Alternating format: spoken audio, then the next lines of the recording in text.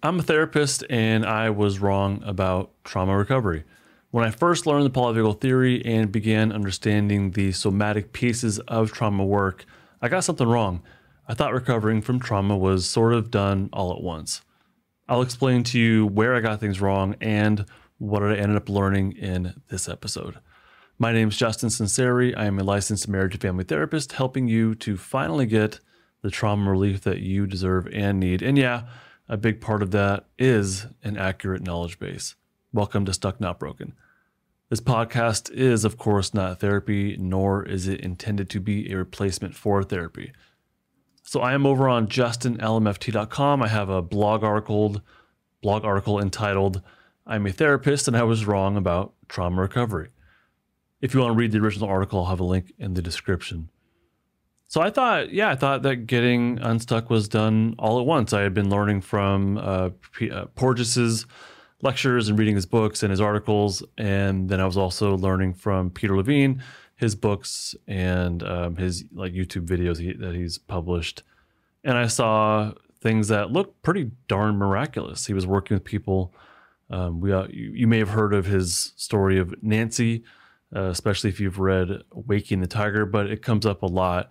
He had this client, Nancy, who was heavily traumatized. And this was the first time he had done this, where in a session with her, he recognized that she had some stuck flight energy, or stuck trauma. And he gave her this image of a tiger chasing her. And that prompted her to do this shaking, trembling, trauma releasing type of thing. And the idea is that it released the stuck trauma within her. And then there's a video of Ray where they're up on stage and Peter Levine is doing some trauma releasing stuff with him based on his somatic experiencing. And Ray has this twitch that he developed from his stuck trauma. And Peter Levine asks him to open his jaw slowly, and it seems like the trauma just kind of gets released. There's also, I think someone had sent this to me. I forget who it was, but someone sent me access to some of his course videos, and I think that's what it was. And one of them was Peter Levine working with this baby, this infant who had some trauma, and he simply, or seemed simply, put his hand on the baby's back, and the baby had tensed up, but then released, and I think he cried it out or something like that. But basically the trauma was just released by Peter Levine putting his hand on his back. So all these things seem like miracles, like just incredible trauma releasing moments. And yeah, it's very good trauma work as best I can tell. I think Levine does some amazing things, and I'm glad that he's sharing a lot of what he does. And I probably would, if I was ever to go back to do some sort of schooling, I would probably seek out a somatic experiencing practitioner credential, whatever you call it. So yeah, he's doing some really good work. But as it turns out, Nancy continued to work on her trauma. It wasn't just a one-time thing. I didn't cite where I got that from, but I think it was one of his books where he says he doesn't really work with clients like that exactly anymore. It wasn't just like a one-time thing, and that he took more time to slowly ease into the trauma as best I remember it. So I don't know if he regretted. I don't think he regretted doing that with her, but it sounds like something he took more time with, and it wasn't just like a one-time thing. And Ray, the soldier on stage that slowly opens his jaw and releases his trauma, that wasn't a one-time thing either. They had done some somatic experiencing preliminary work before getting up on stage, and they had some follow-up meetings as well. So it wasn't his trauma, his stuck state didn't go away all at once either. So I incorrectly thought that my therapy clients were supposed to go through this full body trauma releasing, shaking and trembling. I thought it was like all or nothing. If we could just unstuck, if we can just discharge all this trauma all at once, then that'll cure them, right?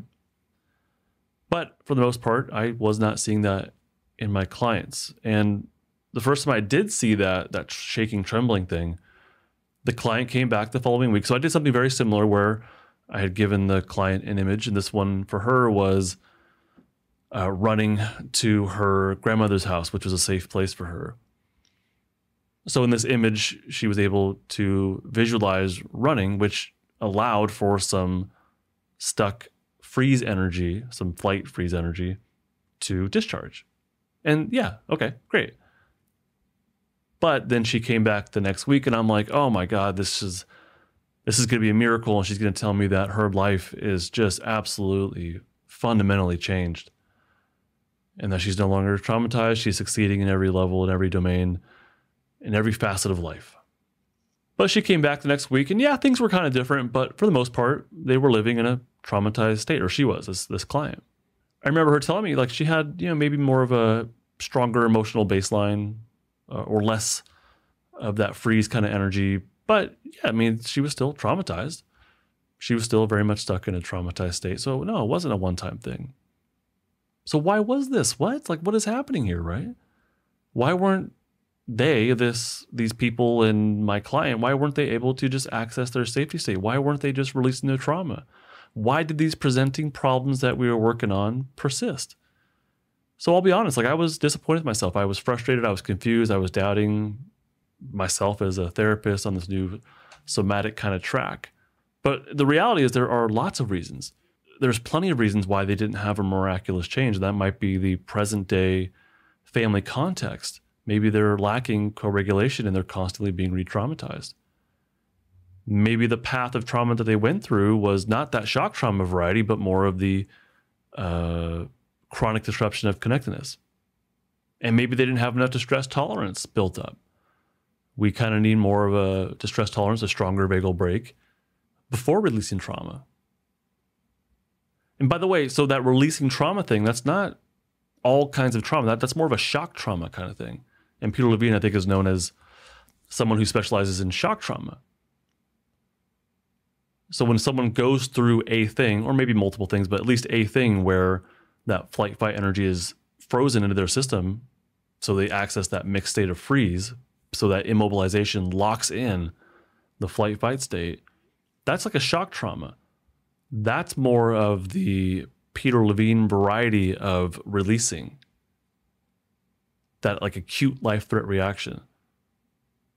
For the individual that maybe exists in a defensive state, but it's more due to a chronic disruption of connectedness and maybe even a full-on, or not a full-on, but a very dominant shutdown kind of state, releasing the trauma doesn't exactly apply to that person, potentially.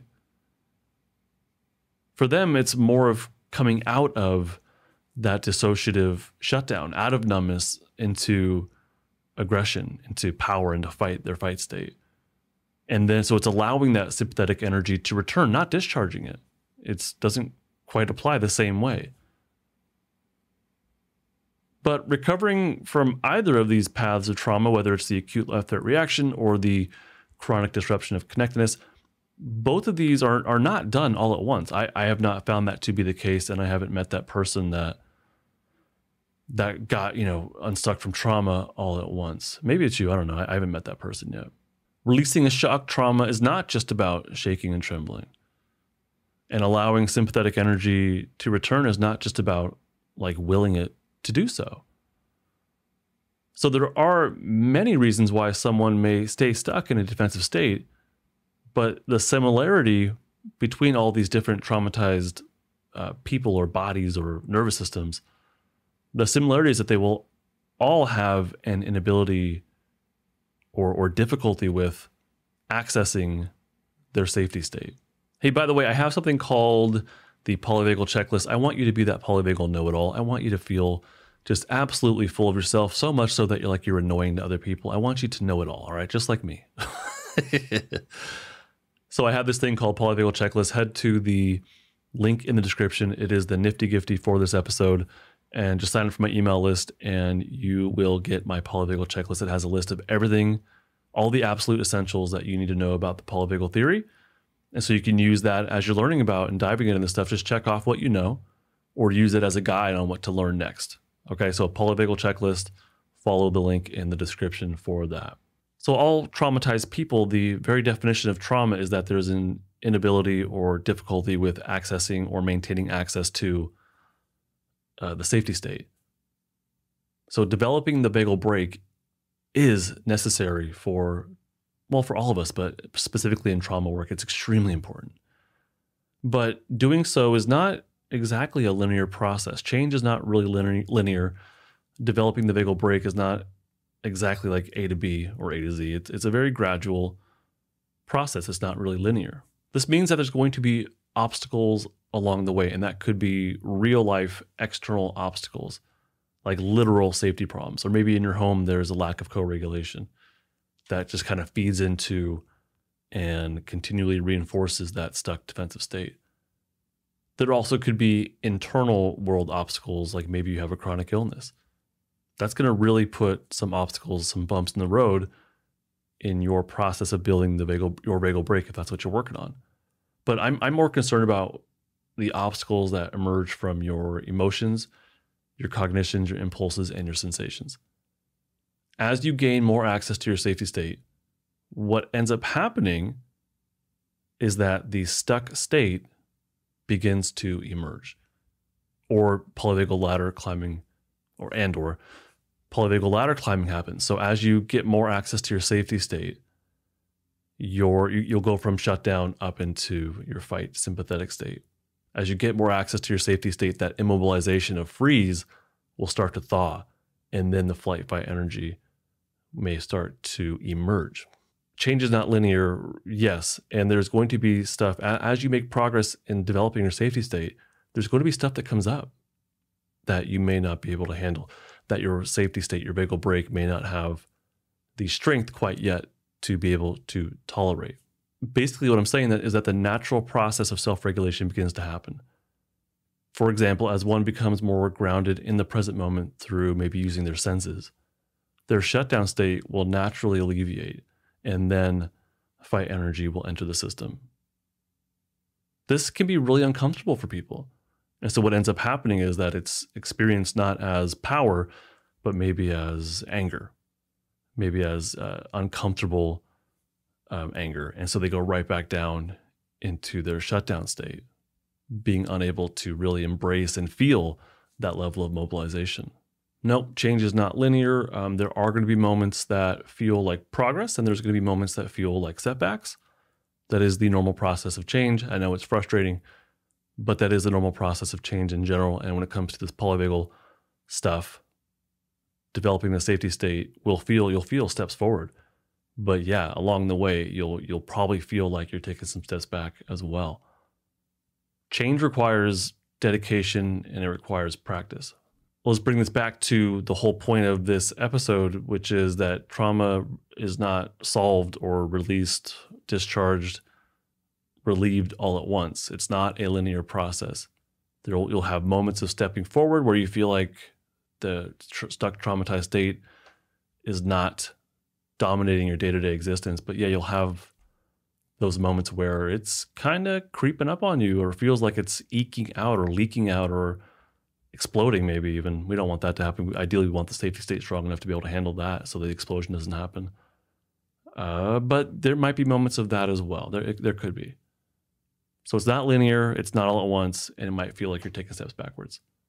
Change then requires dedication, it requires practice. You probably already know that. Making change is gradual, and that definitely includes developing the strength of your vagal brake. It is a gradual process. You need to have, or I would recommend that you have, some sort of a dedicated practice, like maybe there's, some mindfulness or meditation or an Instagram guru that you follow. Be careful with them, by the way. I was one of them. I'm not there anymore, but be careful with them. So there might be something that you have in place that you can dedicate yourself to on a regular basis to help you work on your trauma. I think that's great. I have my own course. It's called Building Safety Anchors, and that is specifically designed to teach you how to identify safety and then how to practice and to build the strength of your safety state. You can find that on justinlmft.com/buildsafety. Yeah, change requires dedication. It requires practice. With my therapy clients, we're able to access safety pretty much in each session. I can get them there, or I can work with them to get them there through co-regulation, through somatic techniques. So we're able to get there pretty much each session, and then we can stretch the capacity of their vagal brake through working on their defensive state and then coming back to safety. And I always give them, some sort of homework to do between that session and the next time that I meet with them. And that's part of that dedication. That's part of that practice, is coming in to do therapy, you know, whether it's weekly or biweekly or whatever. And then also the stuff in between to continually work on building the strength of your vagal brake so that you can work more directly on the trauma when you're ready to, once the vagal brake is ready to do so. Building the safety pathways is the primary concern, though. I do challenge and I work with my clients to further feel into their defensive state as they're ready for it. But, you know, for the most part, at the beginning stages, we're not really doing that. It's a bit much. It's too much, or a lot too much. So I work with them on building that safety pathway. You have to do that. And so I know therapy is different. You know, maybe you're in therapy, but you might just be doing your own self-regulation, mindfulness, meditation, unstucking sort of practice. So yeah, therapy is different, but the dedicated practice, that's what I want you to get from this, is whether you're in therapy regularly or you're doing your own self-regulation practice regularly, the point is dedicated practice. In therapy, there's, you know, weekly sessions with homework. For you in your own self-regulation practice, maybe it's a daily, you know, 15-minute thing. I don't know. But you set up a daily or some sort of routine that you can continually rely on, and set yourself on that path to build your vagal brake strength so that you can eventually work more directly on your stuck state. Again, it's not an all or one or all or nothing thing. This trauma stuff, it's not an all or nothing thing. It's not released all at once, as best I can tell. Your trauma work might feel, or it's the image I have in my mind, is that it's like you're moving forward. And it's like I imagine like this army, like marching forward. The army to me is the strength of your safety state. It's the progress of the safety state. And so hopefully that army, that front line, is bolstered enough and strong enough to be able to hold the line as you move forward and attempt to work more directly on the stuck defensive state and actually experiencing it on a sensation level and an impulse level or an emotional level or even cognitive. So, or even delving into the trauma narrative if that's what you're working on. So hopefully that safety state is strong enough to hold that front line and just slowly move forward into the stuck defensive state, not all at once. And then as you slowly move forward, you might realize, oh, some stuff's coming up. And so the front line just stops. It stops. It makes sure that it is refortified with everything it needs, metaphorically. In the real world, as you're developing that vagal brake strength and then working on the stuck defensive state, you hold the line. You replant yourself firmly in your safety state as much as you can. So basically you recover from, if you notice some dysregulation coming up, you plant yourself right back on that front line, right back in the safety state. And that, where you go into a bit of the defensive state, notice what you're capable of, and then plant yourself back in your safety state. That process will help you to build the strength of those safety pathways, to be able to go down the ladder purposefully and mindfully, and then come right back up, re-anchor yourself in safety. That will help to build those pathways. So the image in my mind, the metaphor, is an army just sort of slowly marching forward. As a little bit of dysregulation happens, we stop, plant ourselves squarely back into the safety state. And then once we're ready to, once we're re-anchored and well-regulated, then you keep marching forward into that stuck defensive state. So I want you to be patient with yourself, fellow stuck. Now, that's really kind of how to sum this up. It's not all at once. I was wrong when I was learning this stuff. I don't want you to make that same mistake and expect that, one-time trauma-releasing home run kind of thing. So I really invite you to be as patient with yourself as you can. Change will happen. And if you're focusing and using some sort of practice, whether it's building safety anchors, my course, or something else, as long as you're moving forward and doing this intentionally and not pushing yourself too far, I believe change is very much possible. As you build your safety state, the defensive stuff should ease up more and more and more, especially if you're not pushing it and delving into it before you're ready to. So have that dedicated practice, whatever it is, have that in place and do it, really do it. I would encourage you to focus more on the safety state versus the trauma narrative or the stuck defensive state until you're ready for it. And yeah, when you see those little wins, when you notice that your Army front line is marching forward, celebrate it. Notice it. Give yourself some a little bit of praise or encouragement. You know, whatever helps you just to kind of notice it. Maybe it's just like feeling it for a moment and closing your eyes and feeling what success feels like just for a moment. That's totally fine. Give yourself that, please. And when you have setbacks, notice those too, but learn from them, rededicate yourself to your practice, keep anchoring in safety, hold that front line, and when you're ready to, keep marching forward. If you like this episode, please give it a subscribe or a follow, whatever platform that you're on. Otherwise, thank you so much for spending some time with me, fellow Stuck Nut. I do hope this episode has been a helpful resource for you in your process of learning about and applying the polyvagal theory in your trauma relief. Bye. This podcast is not therapy, not intended to be therapy or be a replacement for therapy. Nothing in this creates or indicates a therapeutic relationship. Please consult with your therapist or seek for one in your area if you are experiencing mental health symptoms. Nothing in this podcast should be construed to be specific life advice. It is for educational and entertainment purposes only. More resources are available in the description of this episode and in the footer of justinfd.com.